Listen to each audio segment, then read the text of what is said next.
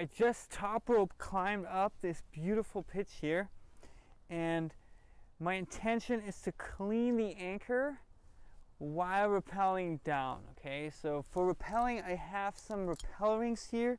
First thing that I'm going to do is I'm going to take my personal anchor system and I'm going to attach myself to the master point of the anchor. So I can just clip right into it, lock it down, and flip the carabiner. Okay, so at this point I am independently attached to the anchor from the rope. Okay, so I can call off belay right now. I'm off belay! Now I can set up my rappel, and for that I need to untie from my rope. Before I actually untie, I have to secure the rope, and I pull about 30 feet of rope up here, and then I tie off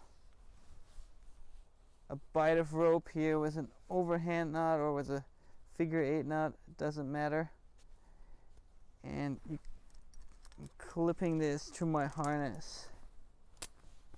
Okay,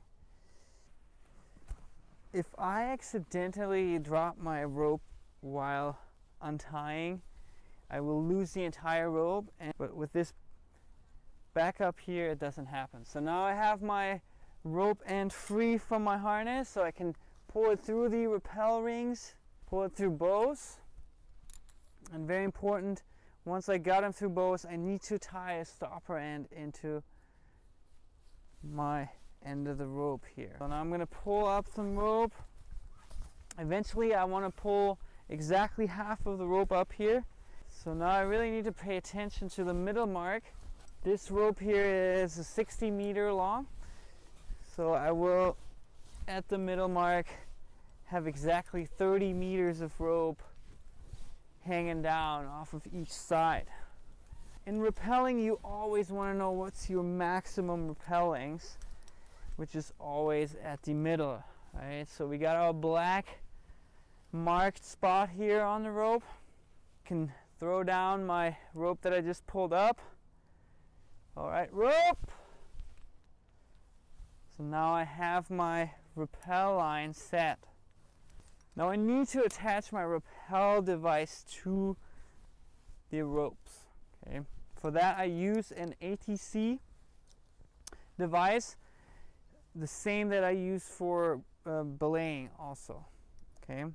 So I need to grab both strands of the rope, and I'm going to pull up a few feet. I'm going to tap it lightly off to not have all the weight of the rope on it. So now I can easily rig it. So I take a loop into each rope to then squish it through the openings of the device. So I clipped it through both of them, and I'm going to cinch it all the way up because now I'm going to clip it to my PAS. Remember that I wanted to clean the anchors, take everything off. So at this point I cannot quite do this because I still need to back myself up. For this I take a 6mm climbing cord. This one here is tied into a loop just with a simple overhand nut, and you always want to use a locking carabiner as well. So now I'm going to wrap the loop around both of the brake strand of the rope. You want to do it like 3 or 4 times. Eventually you clip the last loop of it. So the first one was already clipped, and then the last one you clip. You always want to test if your friction hitch grabs the rope really nicely, so you can pull on the carabiner and hold the brake ropes, and if it doesn't slide down, you are certain that it's a good friction hitch. Once you attach it to your belay loop and you lock it down, that's when you can start breaking down the anchor. So I'm going to take my PAS off. I clean the anchor. Now I got all my equipment that I had left up here for my top rope setup. I have it on me right now, and I'm backed up here and ready to rappel. So now I need to just call my rappel. I'm on rappel!